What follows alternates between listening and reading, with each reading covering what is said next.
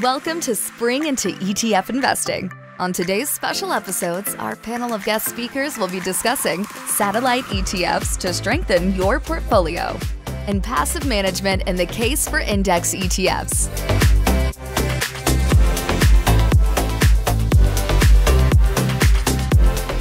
Welcome to Spring Into ETF Investing, a special edition of ETF Market Insights.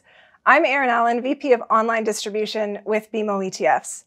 Quick reminder, today we are not providing you investment advice or recommendations. Our channel is all about providing education around investing and around ETFs focused on the Canadian do-it-yourself investor. I'm going to turn over my hosting duties to Jessica Morehouse shortly. Jessica is a personal finance expert and an accredited financial counselor. She's also the host of the popular More Money podcast, and I'm excited to have her on our channel today. So Jessica, over to you. Welcome to ETF Market Insights. I'm Jessica Morehouse. Today, we're going to be talking about how to build a portfolio using ETFs, and specifically, we're going to focus on how satellite positions can be used as a complement to strengthen your portfolio by adding greater diversification. I'm pleased to be joined by Alfred Lee, Director, Portfolio Manager, and Investment Strategist at BMO ETFs, and Andreas Rincon, Director at TD Capital Markets. His ETF team advises both institutional and wealth investors on the ETF landscape and strategies, and publishes a broad array of ETF publications, and works with TD's ETF market making team in facilitating ETF orders. And I'm really looking forward to our discussion today. Welcome. So, Alfred, I want to start with you. When we talk about portfolio construction, I think a very popular strategy that a lot of people, want to know more about and talk about is the core satellite approach. Did you want to kind of dive into what does that look like? What does that mean for investors? For sure. A core satellite strategy originally came from the institutional side of the business. So, to me, it's a really structured way of outperforming the market, but also controlling the fees in the portfolio. So, there's many different variations in which you could put together a core satellite strategy, but most iterations essentially involve a low-cost index-based ETF in order to make up the core of the portfolio. And the reason why is because you can get a low-cost index ETF that tracks the TSX, for example, for 6 basis points, ZCN, for example. You could also get exposure to the S&P 500 for only 8 basis points. So that's a good way to tie a majority of your portfolio to a low-cost index product. The remaining portfolio you can allocate to an active manager, you can allocate to individual stocks or sector or thematic-based ETFs. But when you look at it statistically, so when you look at reports like SPIVA, for example, which is the S&P index versus active report, what you'll find is that active managers have had a tendency to, had a difficult time in outperforming the index over the long term. So when you look at a core satellite strategy, by anchoring, let's say, 80% of your portfolio to an index, that guarantees you market-like returns for the majority of your portfolio, low-cost indexing, also diversification, but then the remaining 20%, what you could do is allocate to an active manager, or if you want to be a little bit more hands-on, you could allocate to a sector or thematic-based ETF. And we've also seen some investors that want to be really hands-on. They could pick their individual stocks and pick stocks that can potentially outperform the market. No, absolutely. Now, Andreas, I want to go to you. Why would an investor want to consider this approach? And first and foremost, thank you for having me. Appreciate it. I think the main idea or the main goal is to have a plan. What we see a lot of advisors in mom and pop dudes, that they'll buy a bunch of different ETFs and they'll end up with a soup of ETFs and a soup of different stocks within the ETFs and bonds and whatnot. And often what they don't really understand is what they hold. How much do they hold of technology? How much do they hold of this factor? How much do they hold of a certain stock even? They might have this same stock replicated across different ETFs and they might not even know it. So it's all really about having a plan. And that's where the satellite core strategy comes in. As Alfred was mentioning, it originated actually from the efficient market theory. So two Americans were looking at it and saying, okay, I don't think you can beat core. I don't think you can beat index products. And we'll talk a little bit about that. But then, so how do you actually beat it? And one of the ways they found to beat it is, look, we can have most of our assets in core, low cost, efficient, and whatnot, and then a little bit here and there to generate that alpha. And that's where we've seen a lot of the push there towards those products. If you get into the two different areas, some of the benefits, like if you look at core specifically, well, you get diversification. In one single ticket, which is generally very low cost, you're going to get exposure to a variety of securities globally, locally, and different asset classes. So it's a very easy way to get exposure to the market. You also have, tends to be tax efficient, tends to have a lot less turnover. So we see a lot of benefits in using the ETF vehicle and an index product for that specifically. And most importantly, like, it's low cost. It's amongst the lowest cost products in the market, and you're buying this on a big portion of your portfolio. So you're minimizing the cost to the broad portfolio that you have. And if you get into the satellite ones, really here's where, as Alfred mentioned, here's where you generate your alpha. You find satellite positions that you can tag on to your portfolio. And actually, what it really does is further diversifies your portfolio, because these core strategies might have, certain exposures here and there, or might not have some areas. And this is where you tag on with core strategies. And sometimes they can't necessarily be that expensive, but they don't move the average cost of the portfolio as much.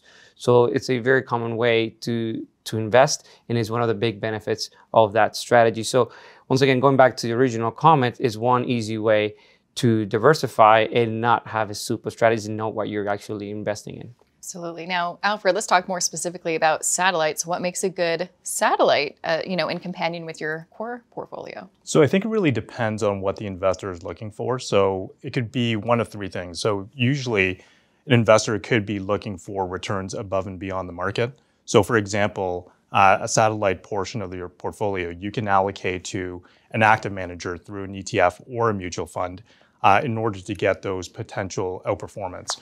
Again, if you want to be a little bit more hands-on, you could allocate to sectors or themes that you think are going to outperform. Very similarly, if you want to allocate to individual stocks, you can pick your own stocks for that satellite portion. I would say the other reason, or another thing that a lot of investors are looking for when it comes to satellites, is reducing the risk in a portfolio. So that satellite portion could be allocated to sectors or themes that tend to be less risky than the market, or individual stocks that tend to be more defensive as well. So things like utilities, for example, or consumer staples, or infrastructure stocks, those are good examples in which you could reduce risk in a portfolio. The third purpose of satellite, I would say, is uncorrelated assets. So we've seen a lot of people more interested in uncorrelated assets, especially after 2022. So as central banks were raising rates, bonds and stocks fell together in 2022. So a lot of people have become interested in assets that are less correlated to traditional stocks and bonds in order to get proper diversification. So we've seen a lot of interest in things like gold, listed infrastructure, things like listed agriculture commodities, even long-short strategies. So it really depends on what the investor is looking for. So it could be additional returns above and beyond the market, risk reduction, uncorrelated assets, or it could be a combination of the three. One thing that I would like to add to that is that a lot of people think of core just like pure equity only. And core can be a balanced portfolio. That's basically the core part of your portfolio. And it's important to remember that, as you just mentioned, there's been a lot of changes with the mix in assets and the willingness to have a 60-40 or whatnot. But it's important to understand the core just means the most important part of your portfolio. Absolutely. Very important to remember. Now, Andres, I want to talk about some specific examples. Can you walk us through how sector ETFs can be used and some different sectors that might be attractive given today's market environment? For sure. I like to think about it this way. Like most people, once again, think about core as, let's say, equity. So let's say you're looking at the S&P 500. Most people don't realize that when you're investing in the S&P 500, you're investing in 30% of that exposure is in either semiconductors or some technology-related business. So they're fairly technology heavy in that respect. So one way to diversify away from being technology heavy in the S&P 500 is to buy sector ETFs on areas that are not really highly exposed in the S&P 500, let's say. So utilities were mentioned earlier as a great area. One of the areas that we see quite often is real assets, infrastructure. These are areas where we're seeing a lot of demand because it's not really well represented within broad indices that well. And these are areas that tend to have low correlation, low volatility. So very, very, very common. You can say the exact same thing about Canada. Canada's broad index is very much bank-centric. And if you invest in a core that is fairly bank-centric, you're well to do to buy some satellites that kind of diversify further that exposure into other areas. Let's say gold. You might buy a gold ETF, or you might buy something along those lines that complements what you have in Canada. So that's one of the main ways that we see the implementation when it comes to equity specifically. No, absolutely. So Alfred, I know factor ETFs like dividends and value and low volatility, those all can help to tilt a portfolio. Can you discuss some examples of how this would work? Sure. So I think before I do so, I think it's a good idea just to highlight what factor-based ETFs are. So as you mentioned, there's factor-based ETFs that target equities that have certain characteristics. So dividends, as you mentioned, is a good one. There's also low volatility, value, momentum, so on and so forth. But I think, 15 years ago, when you looked at the ETF industry, it was really made up of market cap weighted ETFs, meaning that those ETFs essentially had larger companies making up a higher weighting in those ETFs. I think a lot of investors realize that investing is not a one-size-fits-all strategy. So some people may want less risk. Some people may want more dividends, so on and so forth. So that's where factor-based ETFs come in. But I would say, when it comes to core satellite investing with factor-based ETFs, they're unique in the way that they could be used for both the core or the satellite as well. So for the core position of a portfolio, for example, again, if you felt that, let's say, Canadian equity index ETF doesn't have enough dividends, you can use a dividend-based ETF as a replacement for that ETF. For the satellite position, let's say if you go back to the plain vanilla of core satellites investing, if you're using an index-based ETF for that core, you can use a low volatility ETF as that satellite to bring down the risk, for example. But we've also seen a lot of investors that have a lot of technical know-how, want to be involved in their own, managing their portfolio on a day-to-day basis. They've been using factor-based ETFs more tactically, so rotating depending on what market environment we're in.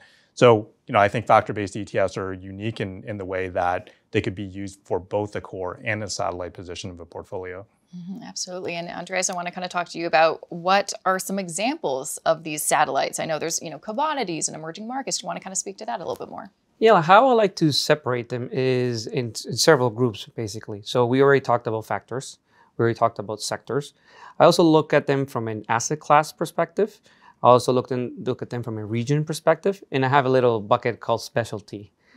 So we already talked about factor and sector, so I'm not going to touch too much on those. But let's say the asset class ones. So most people just think about equities and think about fixed income, but also there's commodities, right? And it's very important to understand that that's another asset class and the benefits of those asset classes and the diversification benefits of introducing a commodity or introducing something along those lines.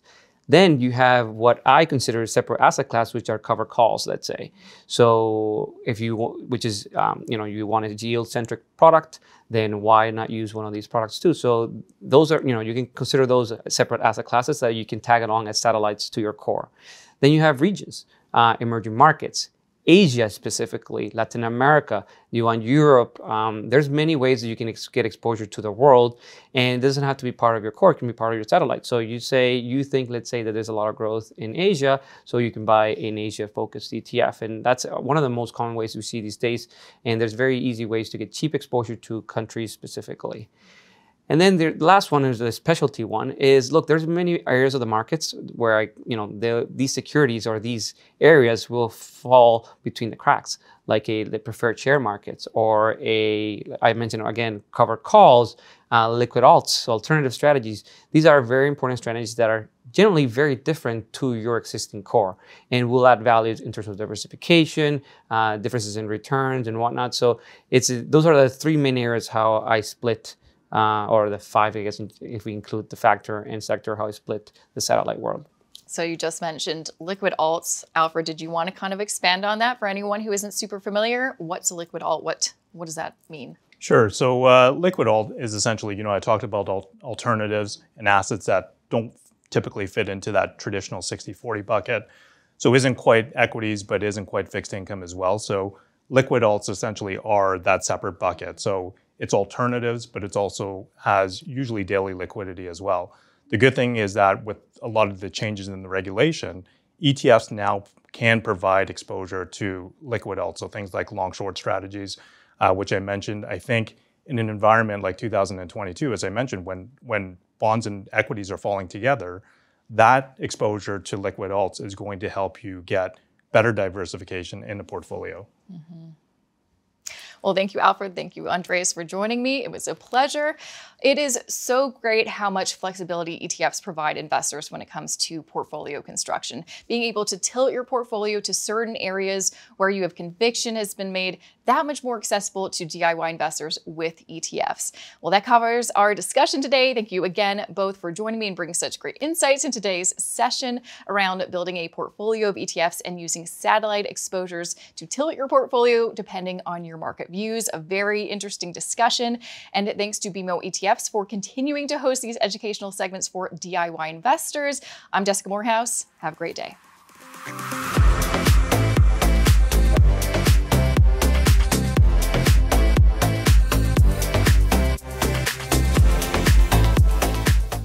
I'm going to turn it over to Sejal Patel shortly. Sejal is the creator and host of Strictly Money, Canada's only national personal finance program.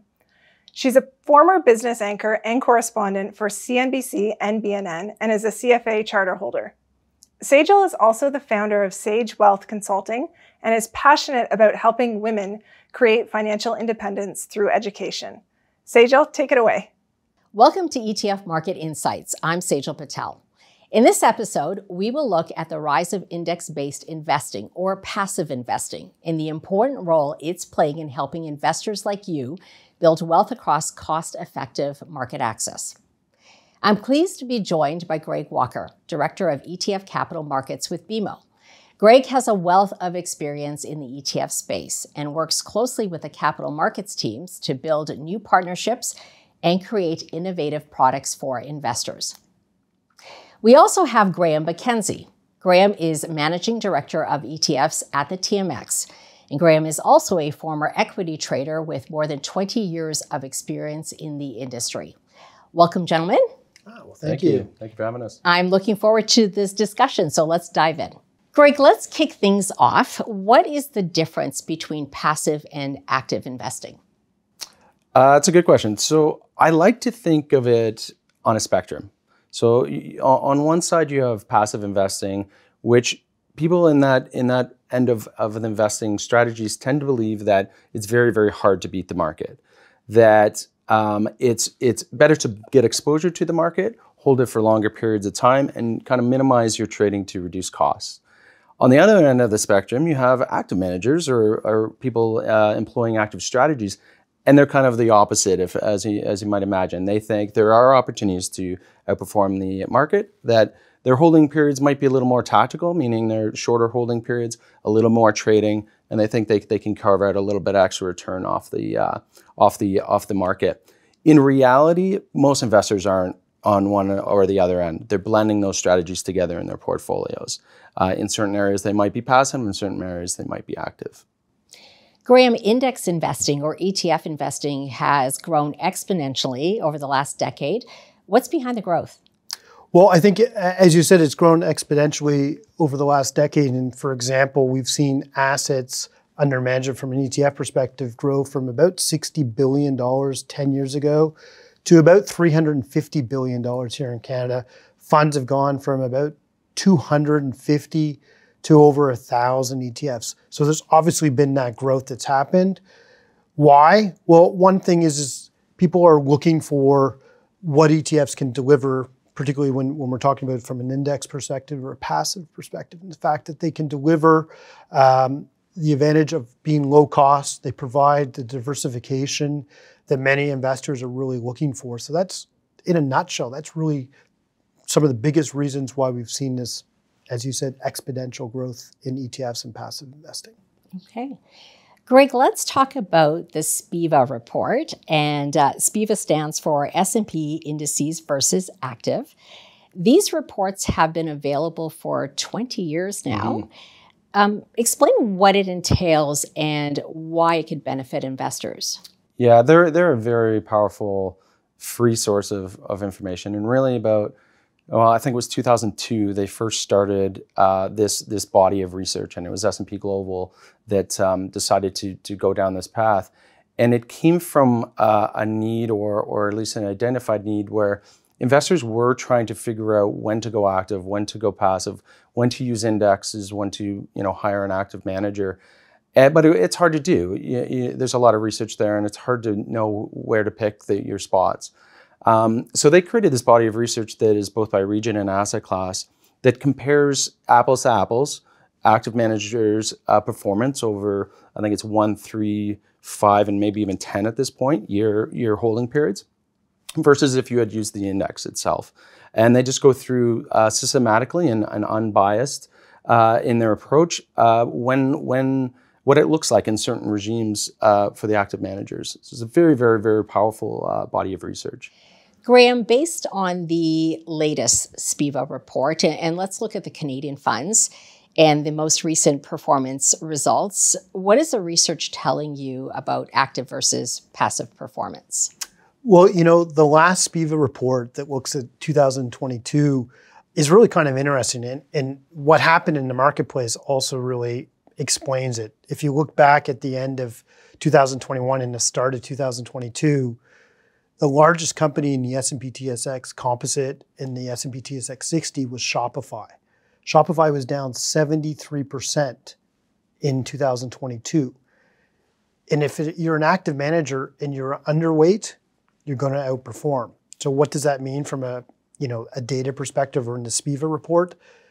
Only 37% of active managers that are focused on Canadian equities beat the benchmark.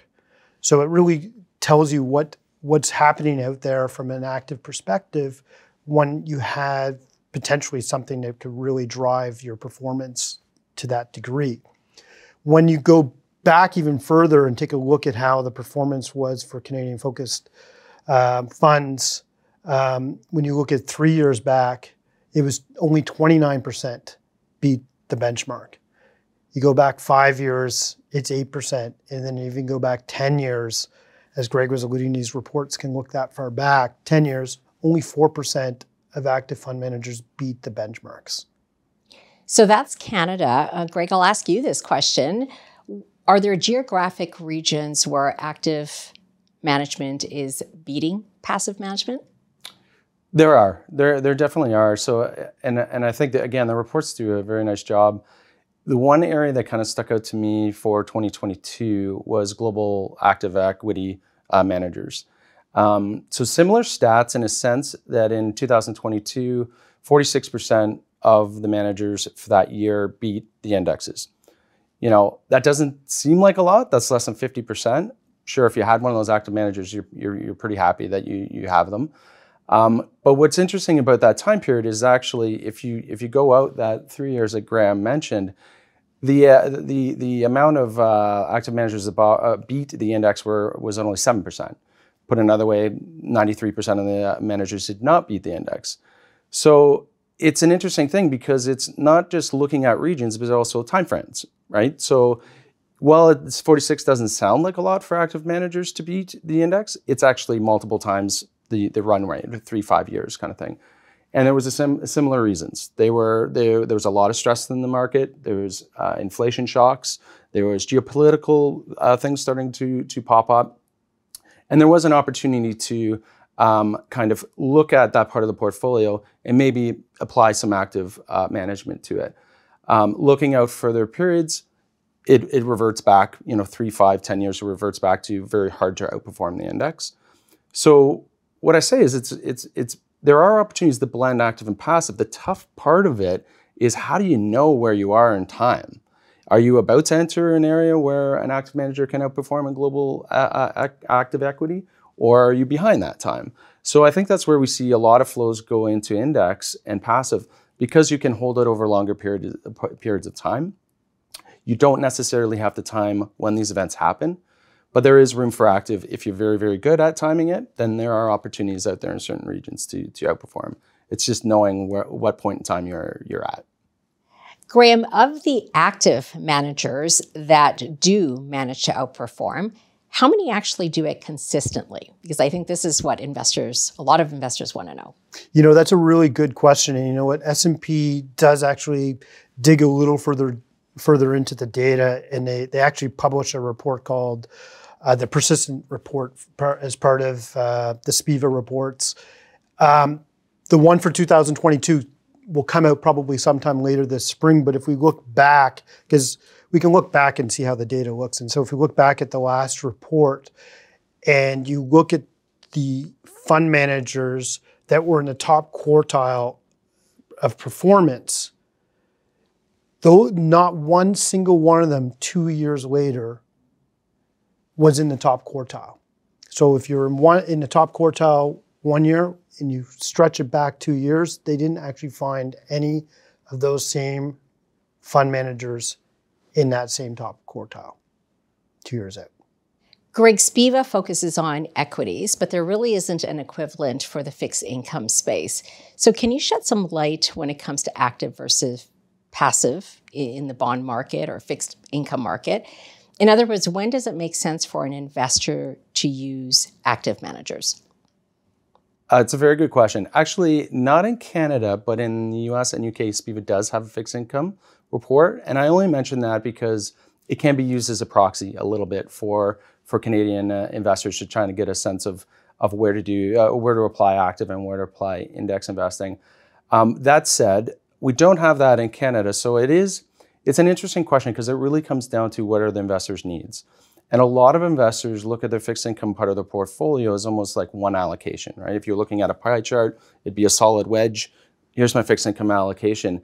But because ETFs have been around, fixed income ETFs have been around for over 20 years now, you really do have the ability to be as thoughtful and as surgical in your fixed income part of your portfolio as you are in your equity part of your portfolio.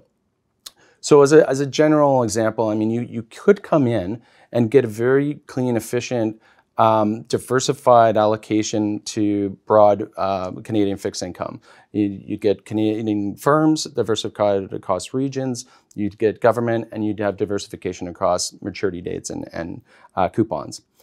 That's totally fine. If an investor wants to look at that part of the portfolio and say, actually, in my fixed income part, I want to drive a little bit more return, or I want to have a higher yield there, you can start to carve it up a little bit and say, well, maybe in credit, I know a good credit manager, I'm going to apply that manager to that, the credit sleeve of my fixed income portfolio.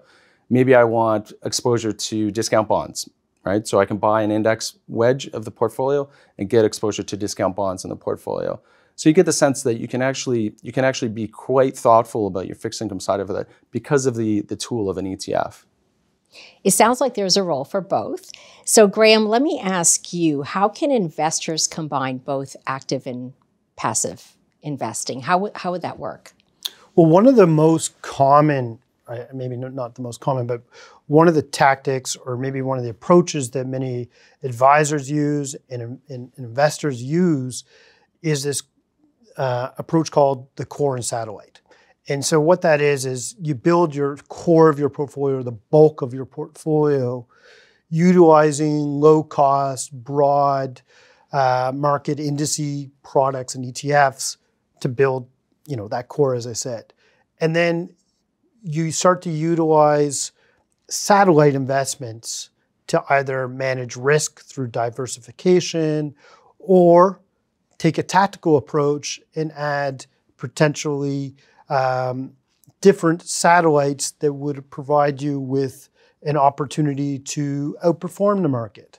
And that's where the active component comes in. Because if you take a look at what a passive fund is, or an index fund is, it's trying to return or give you the return of the market or the benchmark.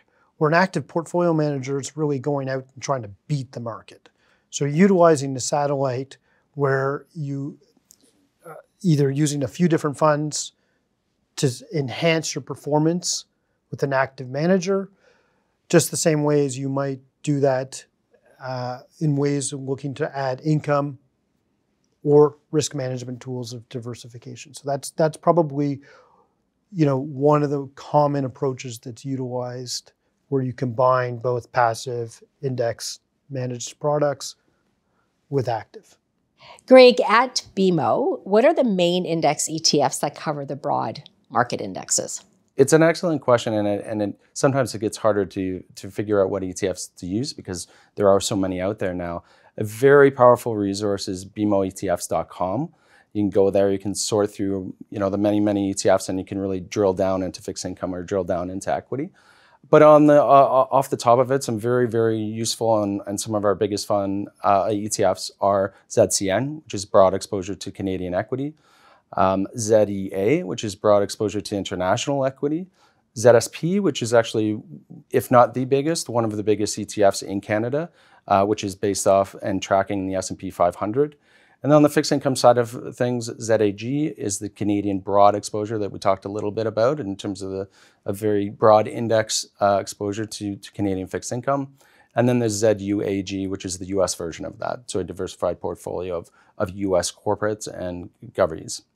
And remind me, just because two ETFs cover the same market index doesn't mean that they're created equal, right? No, it's absolutely true. And as there's more and more funds out there, it is important to take a look.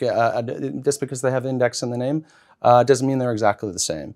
The nice thing about ETFs in general is that they are highly transparent. So you can, and I would suggest you would, like if you're looking at two exposures from two different providers, take a look at their history, take a look at their reputation in the space, and then take a look under the hood of the fund because the information's on most providers' website. They give you the whole look through into what the fund's holding and what it's tracking. For investors who are looking for international exposure, when they're looking at international ETFs, why is it important that the ETF actually has direct holding of the securities? It's a good reason to look under the hood. It doesn't take a lot of time. You can go to a website and check. But if an ETF is not holding the underlying and it's an international, simply put, you might be double taxed. Double withholding tax is what's happening there. So if you wrap a US listed ETF that then holds underlying international, you're paying the US fund pays withholding tax, and then you're buying, and the distribution you get from the US to Canada, you pay it again. So what do you do about that? Just simply look at the holdings, and if the holdings are owning directly the international, you are paying withholding tax, but it's only once, and that would happen even if you held it outside an ETF. If you hold international securities, there's one level. If it's wrapping, you might be paying tax twice for no real value. And would it actually say that? It'll say it in the sense that if you look underneath, it'll show the holdings, and then you can just tell. If it's holding another ETF, it'll show that it's holding another ETF. Graham, one of the biggest challenges I hear from investors is they don't know how to create an actual portfolio using ETFs. And we know that asset allocation is one of the most important determinants when it comes to success, performance success, and meeting someone's goals. Good news is there are things called asset allocation ETFs. So can you explain what those are and how they work? Yeah, for sure. You're absolutely right. This is something that really helps a lot of investors. And these are your all-in-one solutions. Sometimes they're referred to as portfolio ETFs. Sometimes they might be referred to as balance funds and such. And what these are is, as I said, is all-in-one solutions where you essentially get an asset allocation based on either your risk tolerances, your stage of your life. And what they are is a professionally managed ETF in the sense that the asset allocation is taken care of for you, as well as the rebalancing. You get the advantage of broad-based index funds coupled across or essentially laid out across different asset classes. And one of the challenges that I think you've not only figuring out what the asset allocation is, but one of the challenges that comes is how often do you rebalance and return your portfolio to your target allocation or the optimal sort of portfolio allocation. And what these funds can really do for you at a low cost is provide you that rebalancing so that it will stay on target for what the outcome or the risk performance that you're looking for. Greg, Graham, thank you for your insights today. Thank you. Index-based ETFs offer tremendous value to investors, which is clear from our discussion today. These are low cost, well diversified, and the SPIVA data is definitely insightful in terms of performance benefits as well. I also enjoyed the discussion around how investors can look to combine both active and passive by adopting a core satellite approach to their investments. Now that covers off our session. I want to thank BMO ETFs for continuing to host these educational segments for do-it-yourself investors and helping them become more informed. Have a great day.